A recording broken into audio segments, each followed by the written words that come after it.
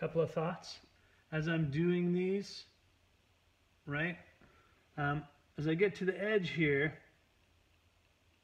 when you think about it, slicing bread, you're going to get, those slices, and in this case, they're going to start to do, something different as they go from one of these slices to another one, which is this big weird one up in here, which I'll do in here in a minute.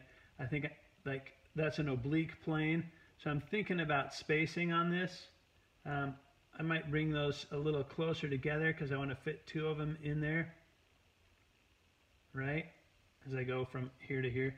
And that topographical map thing will start to happen where this stuff can stretch out.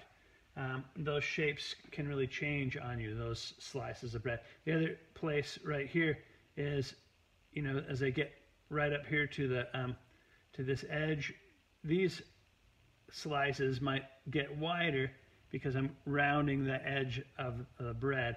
Realize that there's always one slice at the end of the bread that's a weird shape, right? The heel.